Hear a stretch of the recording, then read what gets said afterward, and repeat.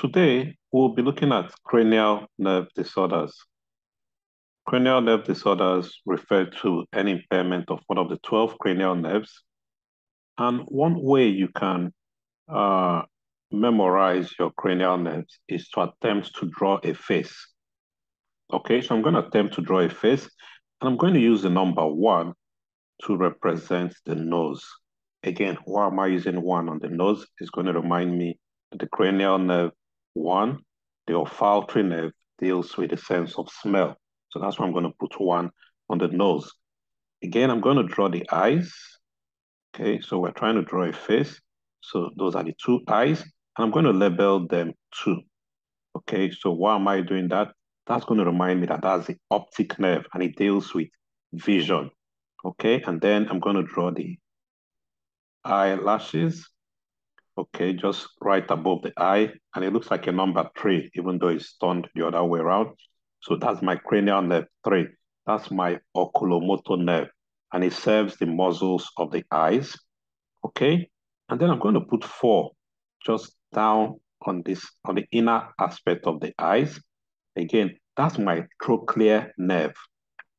It powers the muscles of the eye that allows the eye to point downward and inward, okay? So that's why I put it on the lower aspect of the eyes and on the inward aspect. So that's the trochlear nerve, your cranial nerve 4, and it powers the muscles that allows the eyes to point downward and inward. Okay, and then there's going to be my cranial nerve 5. Okay, so my cranial nerve 5 is like one of the largest nerves of the face. So I'm going to draw it this way. And that's my trigeminal nerve. It innervates the face and the mouth. It helps with mastication or chewing. So that's my trigeminal nerve. You would have heard trigeminal neuralgia. Okay, so that's where it comes from. Trigeminal neuralgia is a chronic pain condition that affects the trigeminal nerve, or our 5th cranial nerve. Remember, this nerve carries sensations from the face to the brain. So if your client has trigeminal neuralgia, even mild stimulation of the face, such as maybe they are brushing their mouth or they are putting on makeup, it might trigger a jolt of excruciating pain. So again, that's my trigeminal nerve. And then I'm going to have my 6th cranial nerve, which is my abducens nerve. Abducens, just like the name, abduction. So again, it helps control eye movement by abduction. So I'm going to put it on the lateral aspect of the eye. So that's my 6 over there. And that is my abducens nerve, my cranial nerve 6. And I'm also going to have my 7th cranial nerve. So I'm going to draw 7, kind of representing the sides of the face. So there's a very big 7 there to represent the sides of the face. And that's my facial nerve. Again, represents the size of the face. That's my facial nerve. It helps to innervate the muscles for facial expression, the sensation of taste. So those are the 2 vital innervation it does, okay? The facial expression and sensation of taste. Again, you would have heard about facial palsy or Bell's palsy. So that's when you have any involvement of the 7th cranial nerve, or our facial nerve. So in these clients with Bell's palsy, you will see sudden weakness in the muscles on one side of the face. So that's my 7th cranial nerve. Again, I draw it on the side of the face, and it reminds me that it innervates the face. It deals with facial expression, deals with sensation of taste. And the next number would be 8. So I'm going to put kind of ears on this face. Again, if I complete this, it kind of looks like an 8. That reminds me, remember where it is, almost like the ears. So again, that's my 8th cranial nerve, where the ears are. Again, what does this deal with? It deals with hearing, because that's where the ear is. And again, it deals with balance. So most times you could have heard of acoustic neuroma. So this would be a benign tumor of the 8th cranial nerve. Remember, your 8th cranial nerve deals with hearing and balance. So again, you want to think of it in terms of safety. There's a risk for fall in patients with any involvement of the 8th cranial nerve. Again, we're going to draw it like an ear, and it reminds us that it deals with hearing, it deals with balance. So again, that's my 8th cranial nerve, or our acoustic nerve. It's also called the vestibulocochlear nerve. Okay, and then we're going to have number 9, which I'm going to draw in the area where you should have the mouth. So that's kind of the mouth of this face. And that's my glossopharyngeal nerve.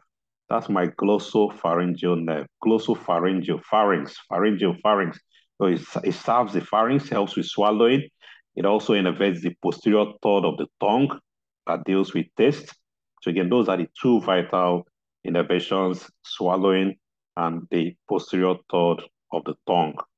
So that's your glossopharyngeal nerve. And then we're going to have our 10th cranial nerve. So that's my number 10 there. And that's my vagus nerve, your vagus nerve. And it deals with sensations from your internal organs. It deals with sensation with the parasympathetic motor regulation of those internal organs. Like it helps to regulate the heart rate. It helps to innervate the smooth muscles in the airway. So it manages your gag reflex, and it innervates the smooth muscles in the lungs and the smooth muscles in the GI tract. So again, your vagus nerve helps with the parasympathetic regulation of visceral or internal organs, where we said it regulates the heart rhythm, it innervates the smooth muscles in the airway. So I'm already thinking of the gag reflex. It innervates the lungs and the GI tract. And then I'm going to put 11, kind of give this guy some shoulders, kind of. So that's my 11. I'm going to put it on both sides. And that's my accessory, or our spinal accessory nerve. And you can see where it is, kind of on the shoulder. So it helps, it innervates the muscles that help to move the head, move the neck, and the shoulders. That's my 11th cranial nerve. And again, we're going to have our 12th cranial nerve. So almost like this guy is sticking out his tongue, and that's my cranial nerve 12. And it's called my hypoglossal nerves, the hypoglossal nerve. And it serves the muscles of the tongue, again, for swallowing and for speech. So that's one way you want to memorize your cranial nerve. And this is what we try to do. So that's our olfactory nerve, number 1. Your 2 would be optic nerve. 3 would be our oculomotor nerve. 4 would be in the inner aspect, help the eyes to look down and inward. That's our trochlear nerve. 5 is our facial nerve. 6 would be our abducens nerve. That's one is on the lateral aspect of the eye. 7 deals with our facial nerve. Again, we talked about facial palsy. We said 8 is our acoustic nerve. So we try to draw an ear, and that reminds us it has to do with hearing and balance. Again, if any patient has problems with our 8th cranial nerve, balance could be affected. They can fall. Again, you want to take note of that. 9 would be our glossopharyngeal nerve. 10 would be our vagus nerve. And we said it deals with regulating the heart rhythm, elevating the smooth muscles in the airway. So you're already thinking if there's any issue, you want to test our vagus nerve by testing for a gag reflex to be sure it's functioning as it should. Again, there's our 11, which we said is the shoulder, and it helps to innervate the muscles that move the head, the neck, and the shoulders. And 12 will be our hypoglossal nerve that innervates the muscles of the tongue. So you're looking at swallowing, and we're looking at speech. Okay, so let's run through some Nclex-style questions to see how we could see any of these questions on the Nclex. So again, there's a simple one. Damage to the 7th cranial nerve results in what? Again, I kind of remember 7, the big 7 we drew just earlier on to represent the sides of the face. That's my facial nerve. Facial nerve is our cranial nerve 7. Again, if damage occurs, the client will experience facial pain. Again, when I think of absence of ability to smell, remember we said 1 will represent the nose. So again, that would not be my cranial nerve. So this is wrong. Absence of eye movement. Remember we drew the eye and we drew 4 here. We said it helps the eye to look inward and downward. So again, that would not be my cranial nerve 7. And with tinnitus, that has to do with the ear. So that would have been an involvement with the 8th cranial nerve. So again, that is wrong. Option A is my correct answer.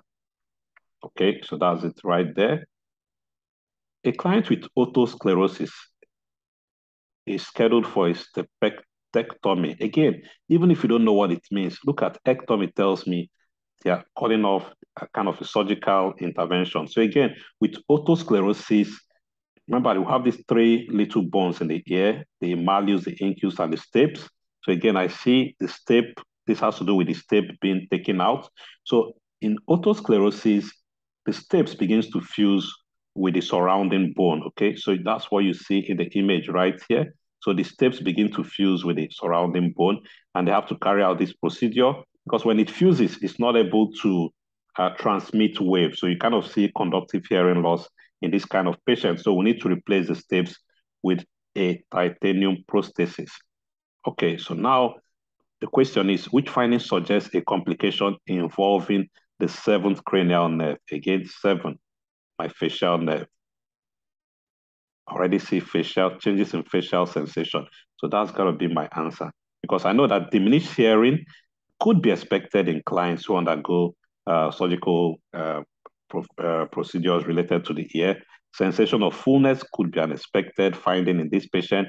Inability to move the tongue side to side. Remember we said the client will be sticking out his tongue. That's my cranial nerve 12 there. Okay, so that would be wrong.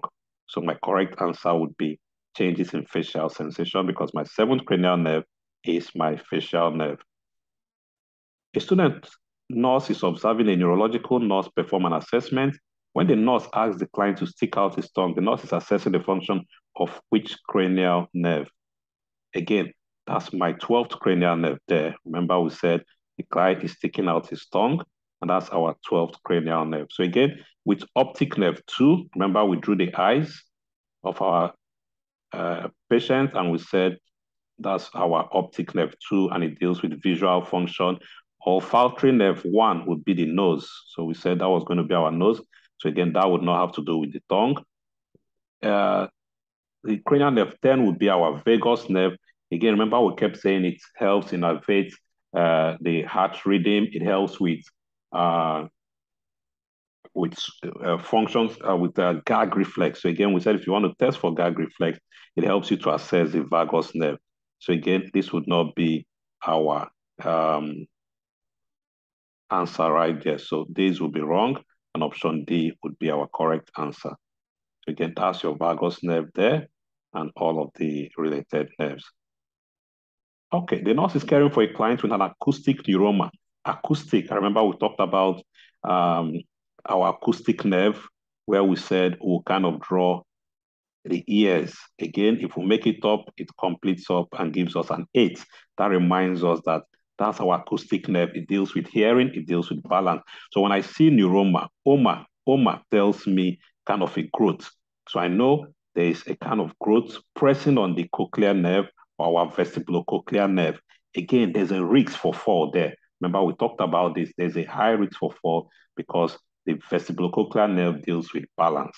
So again, the location of this tumor warrants which of the following nursing diagnosis as highest priority. Safety is always going to be priority, and that's our answer right there. And finally, the nurse is performing a neurological assessment on a client admitted with a transient ischemic attacks. Assessment findings reveals an absence of the gag reflex. The nurse suspects injury to what? Well, it won't be our hypoglossal nerve. Our hypoglossal nerve has to deal with the tongue, so that wouldn't be our right answer there. The vagus nerve, again, would be our correct answer. Again, to test for vagus nerve problem, you want to use a tongue blade and depress the back of the tongue to elicit a gag reflex. Another way to test for damage to the vagus nerve is to have the client say "ah" while observing for uniform rising of the uvula and the soft palate. So the absence of this reflex could indicate damage to the 10th cranial nerve. So again, that would be a good answer to hold on to.